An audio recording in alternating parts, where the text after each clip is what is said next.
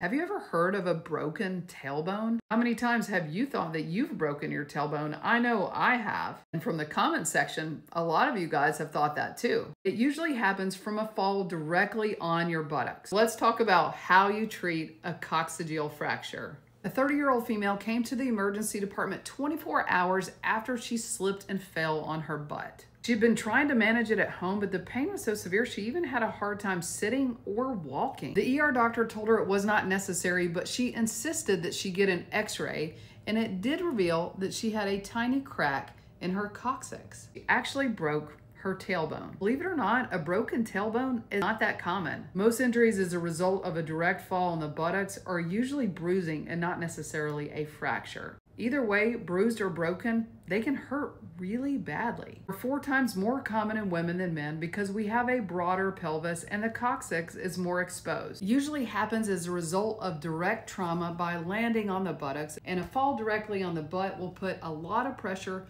directly on this very small bone. So when we talk about the anatomy of this part of our body, this portion is actually the sacrum, which is attached to the lumbar spine, and this distal part or very end part of our sacrum is called the coccyx. It consists of tiny little bones that are fused at the very end of our spine, and the anatomy can vary individual to individual. The way it's curved can also vary person to person. When we talk about injuries to that part of our body, it can be from a direct fall, like I mentioned earlier, but it can actually happen during childbirth and can also happen from prolonged sitting. As the baby passes through the birth canal, different variations of the anatomy can cause that to be injured during vaginal delivery. On the same note, it can be injured from prolonged sitting, particularly in people that have osteoporotic bone or thin bone. Why do we actually have a coccyx? Is it actually important?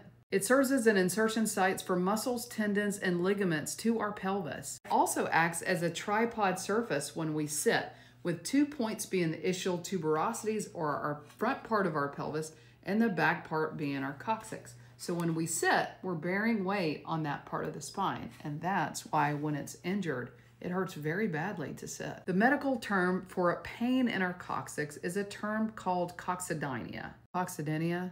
I don't know. Potato, potato. In fact, maybe some of you guys remember talking about this term last year because Kim Kardashian came out that she struggled with this as well. Pain in the tailbone is usually worsened by prolonged sitting, prolonged standing, or rising from a seated to standing position. Pain can even be present during sexual intercourse or when you're going number 2. On physical examination, you'll get point tenderness overlying the coccyx. There are other diagnoses that can be a little bit more concerning, so your doctor may order imaging if there is any concern for infection or tumor. So how do we manage it? The good news is that almost always tailbone injuries can be managed conservatively, meaning no surgery is involved. This usually entails of nonsteroidal anti-inflammatory medications to help reduce the inflammation in the area, sitting on a donut to take pressure off of that bone when you're sitting, and of course avoid sitting for long periods of time, and leaning forward to take the weight off the tailbone can also be helpful. Taking stool softeners and adding fiber to your diet to avoid constipation. Sometimes if the pain is severe, stronger pain medications may be required,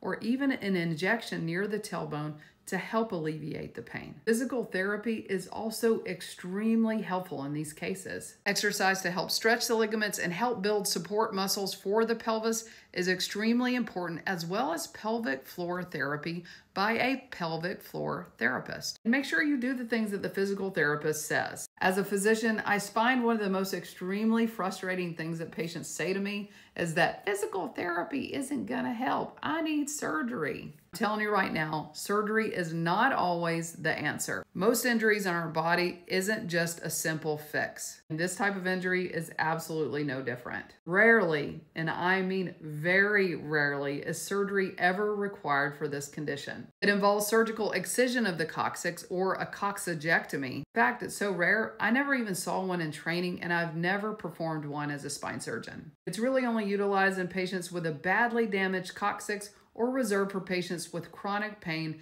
that have failed exhaustive conservative treatment. Now back to our patient, she was diagnosed with a coccygeal fracture. She was managed conservatively, and it did give her pain and discomfort for many, many months, but she went on to a complete recovery with conservative treatment. Another case of patient-focused and compassionate care. Stay tuned next week, and I'll go through another case.